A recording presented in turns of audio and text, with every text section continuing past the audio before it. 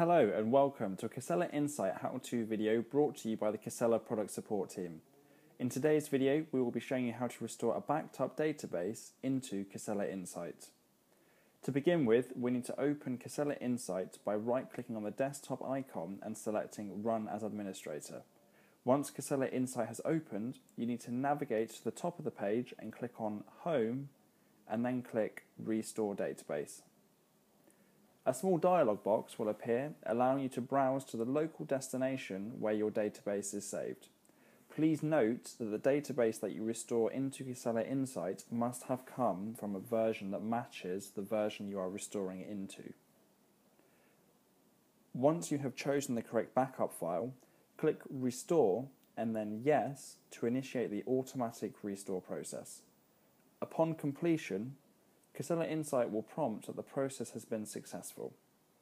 For more information on Casella Insight, please go to www.casellasolutions.com.